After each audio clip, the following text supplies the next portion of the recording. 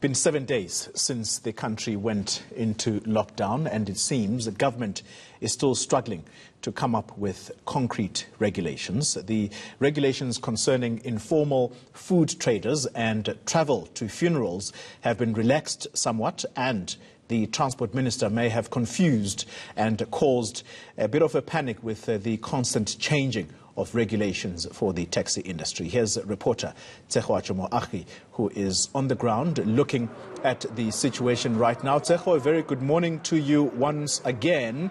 My interest this time around, Tseho, is around the wearing of masks by taxi occupants or passengers, if you like.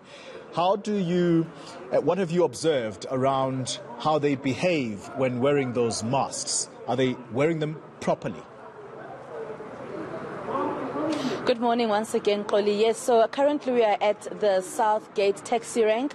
That is where we are now, where we are seeing that masks are being handed out to some of the passengers. And earlier when we were at Bree taxi rank, as I mentioned to you, there are some people that are wearing the masks, but not necessarily them being handed out to them at that particular taxi rank. But to give us details about this situation now, handing out of the masks and the gloves, I'm joined by MEC Jacob Mamabolo. He's, of course, the MEC for Transport in the province. MEC, thank you so much for your time. Let us just start off with the issue of masks. What is the plan from Gauteng's perspective and from Gauteng's side? Just yesterday at the Bree taxi rank with the Minister of Transport, Honorable Fikile Mbalula, we have started with the distribution of the protective masks to commuters.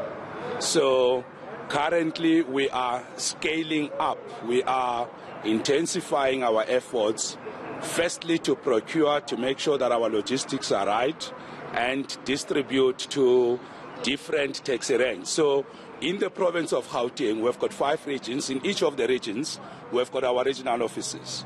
They are the core support base for taxi ranks. So the way we do our logistics is that we distribute through them. So we have started yesterday, and of course we are intensifying our efforts. And I'm quite sure that next week, Monday, we will even see a much more bigger scaled up distribution of masks.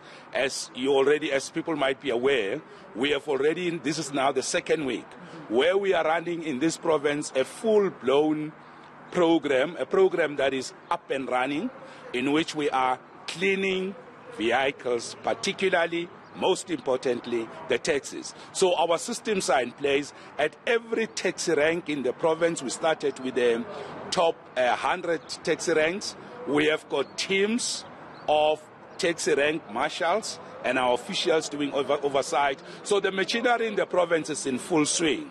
Any additional intervention, like the regulations are now saying, government supply masks. So it comes on top of a well-oiled machinery on the ground that is cleaning vehicles, sanitizing hands of our commuters, and making sure that public transport does not become the weakest link in the chain, putting lives of our people at risk, in which case they can be easily infected with the COVID-19 virus. Now, MEC, we were at Bree taxi rank, and we saw some taxis actually just driving out at full capacity. So there was a person in every seat, and it was not the stipulated amount of 70%, as it was said by the minister.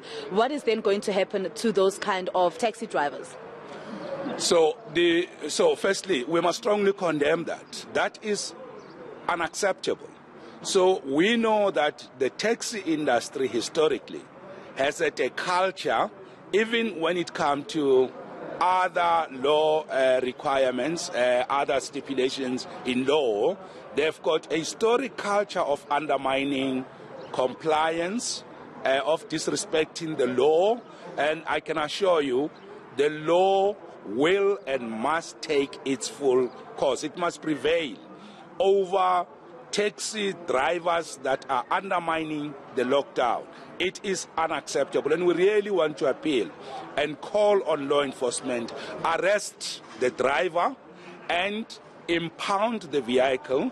We have doubled the price of impounding. If a vehicle is impounded, almost from zero in the previous years, it now stands at 3,500. So that money you may not even make in the entire period of the lockdown. So I think here we will go to the provincial a committee where law enforcement is meeting, and we are going to have to stamp down on this issue, because the perpetual historic culture in the taxi industry of undermining the laws of this country has got to end right away, right now. And I want to really strongly condemn those taxi drivers, and I also want to warn taxi operators, the owners of the vehicles, because they are allowing their drivers to undermine the laws of this country. We will also have to now consider in this province very seriously whether we shouldn't withdraw the permit, because undermining the lockdown, undermining actually putting lives of people at risk is really a serious crime against our people. And if need be, we will not hesitate to blacklist that taxi owner, the operator, and remove them on our roads. So we want to appeal with to the taxi owners to direct their drivers to respect the laws of this country. We want to appeal to the leaders of the taxi industry to take responsibility for these issues and make sure no vehicle goes to the road if it is not carrying 70% of passengers. And secondly, no vehicle must hit the road if it is not cleaned, because it could be driving around spreading the virus. Thirdly, hands of commuters must be sanitized. These are the three things that we are requiring. We have provided them with cleaning vehicles. We have provided them with material, with sanitizers. So those who are breaking the law, really, here we can't negotiate this matter.